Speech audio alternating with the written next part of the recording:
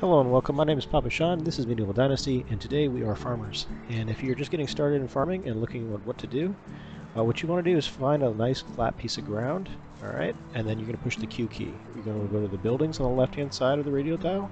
Up towards the top is going to be farming. You're going to have your choice between fields or orchards.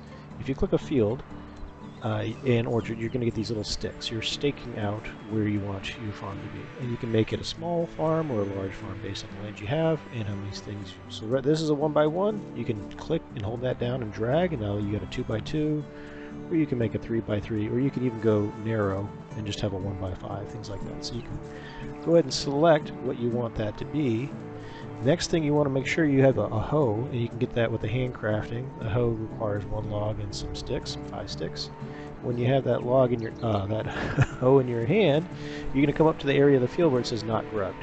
Now you're just going to left click, and now you're just digging up that land there, right?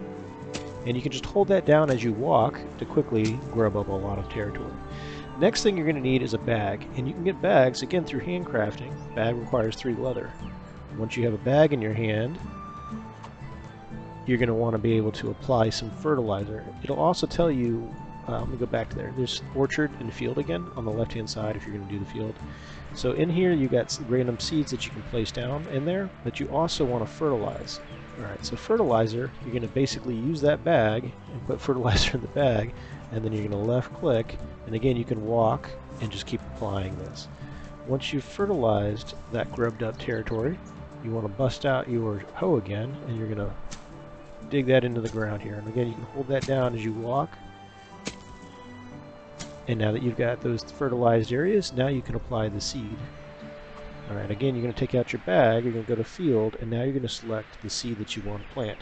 Now note that some of as you hover over, it tells you that spring to autumn, you can do oat and grain. Wheat and grain can be spring and autumn to summer.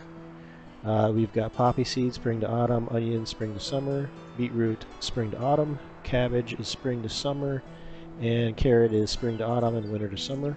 So with that, we've got some cabbage seeds. If we select those and then stand over the territory that we want to throw down the seeds, it'll apply them. Again, we can just walk with those seeds in hand, and now we've seeded those fertilized and plowed areas.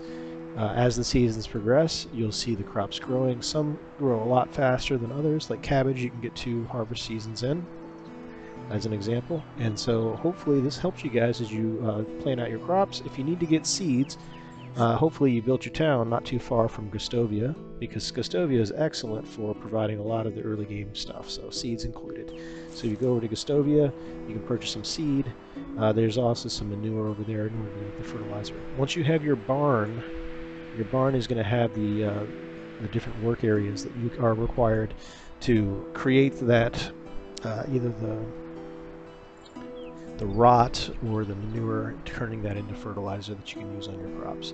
It'll also have areas where you can beat the wheat into flour.